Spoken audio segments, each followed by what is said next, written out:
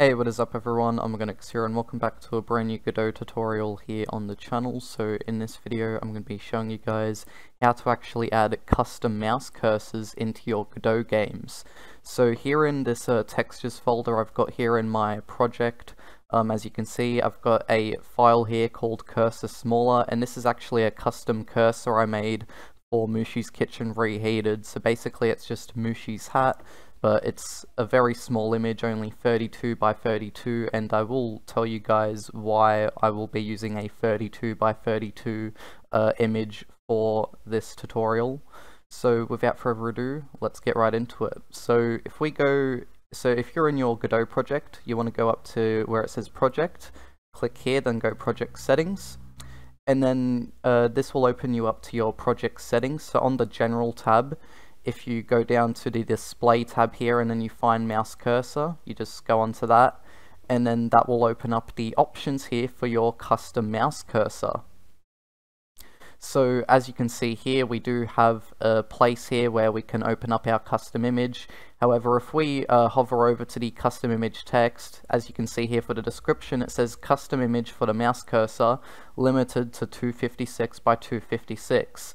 So what this means is that our image size, it is limited to 256 by 256 in size at its maximum limit. So basically that is why I'm using a 32 by 32 mouse cursor size, since I think that is the best image dimensions for the cursor, since when I first did the custom mouse cursor, right, it was a 128 by 128 image which I made, but then I realized that that was too big. So then what I decided to do was I decided to then shrink that down to 32 by 32. And that ended up being a much better image size. So if you do want to know what my recommended image size for your mouse cursor is, I'd definitely recommend 32 by 32 for sure. And also you can just use PNGs for the custom mouse cursor. You don't have to use any other special file type. Using a PNG is totally fine, since that's what I'm using for Mushi's Kitchen Reheated's custom cursor, so yeah. So anyways, when you do have your custom image ready, again make sure that it is under 256 by 256 in size. What you want to do is you want to click on the folder here, go to your textures folder or wherever else you've got your custom cursor image installed, and then you just want to find it, and then boom, now it is assigned. So now that we have our custom image assigned, we do have a few other things that we need to talk about here.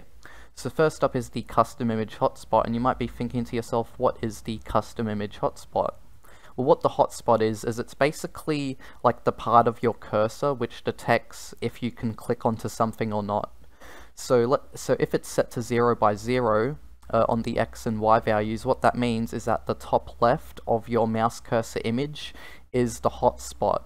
Now, because I have a 32 by 32 image here, and because of the way my cursor is, basically if I set my hotspot to 16 by 16, that will mean that the hotspot of my cursor is now in the middle of the image, and that's how I want it to be for my cursor. So let's say for example you have a cursor which is a different size, like 64 by 64, right? If you want your cursor's hotspot to be in the middle of your image, that means you would need to do 32 by 32, because that, I'm pretty sure, would be the middle of a 64 by 64 image.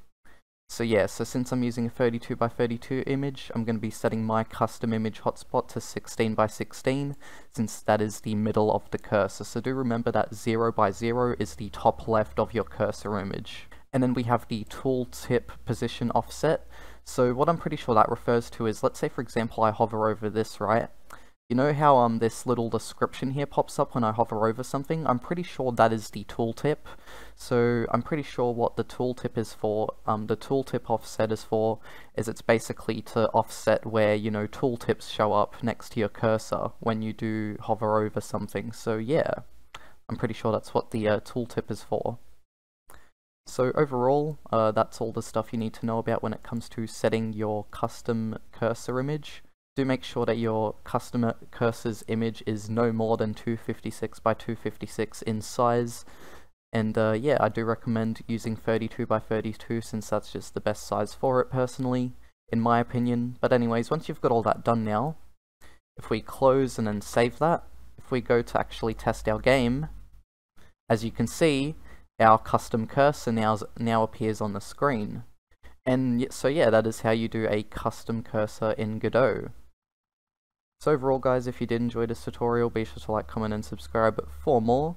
And if you do want more tutorials like this, be sure to let me know down in the comments below. But anyways, I'll see you all next time. Hopefully this tutorial worked for you guys. See you all next time. Bye bye.